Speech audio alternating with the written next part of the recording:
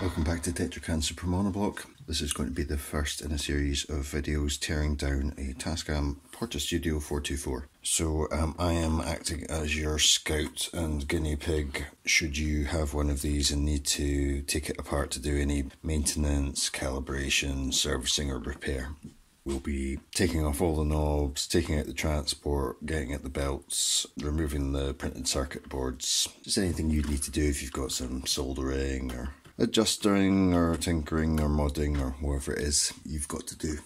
So the first thing to do is to lay this on its front on a soft surface. I've got a pillow here. Then there's going to be two kinds of screw that you remove. One kind is just over a centimetre long, wide ferrule, sort of anodized black in colour. You'll find those screws in the location where there's red tape, 1, 2, 3, 4, 5 places.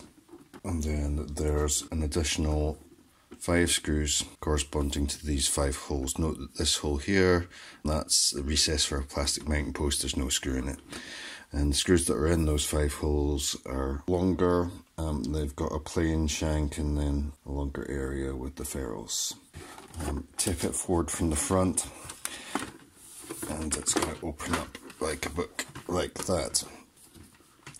Before we go ahead and remove this transport, something for you to know is that I've already been in here and these types of connectors are used for 1, 2, 3, 4, 5 ribbon connectors. So I guess when those wires are fresh, the exposed wires of the ribbon wire will just push into there and click very easily, push down a plastic cap over the top and that stays in place. I've found to my detriment that if you remove those, they're really difficult to get back in.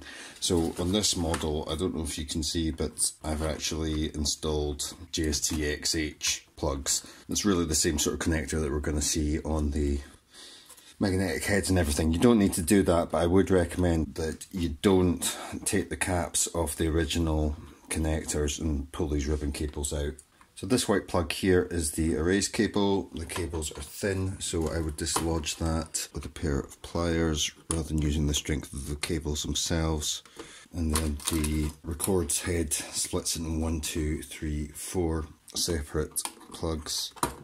The headers themselves aren't coloured to match, but they are noted on the board. So that says WHD for short for white. This one says red on it.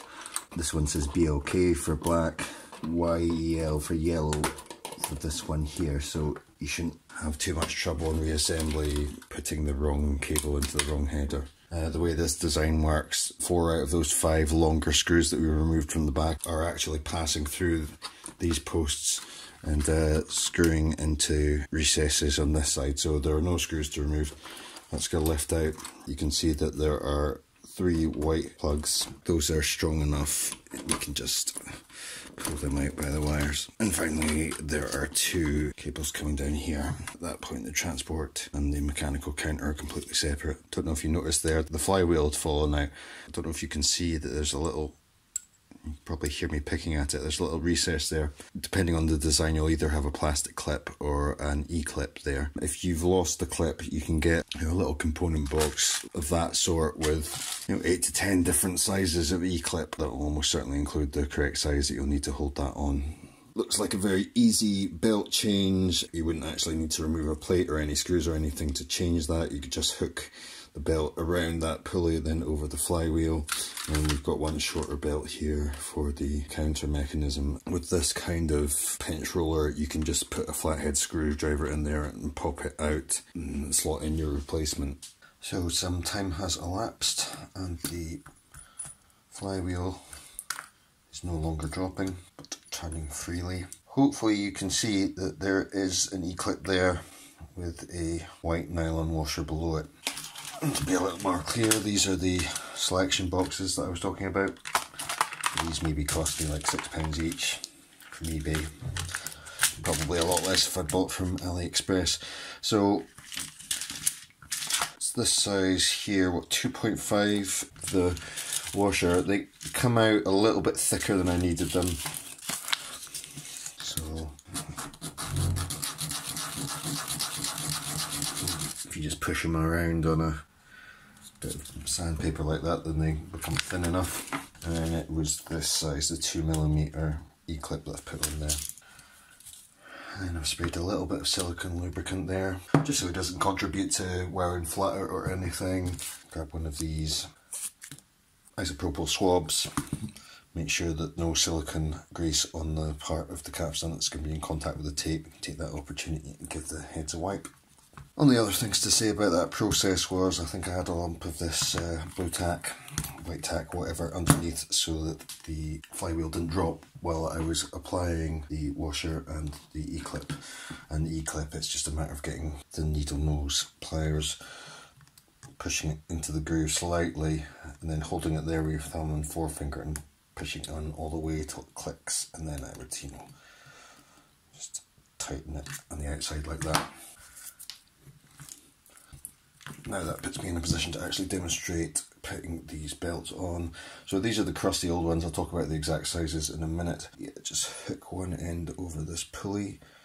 There's going to be a little bit of fiddling involved with this, so presumably I will cut the video here at the point where I've got that hooked, and then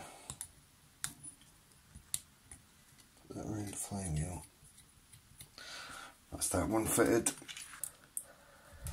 Got blue tack stuck there.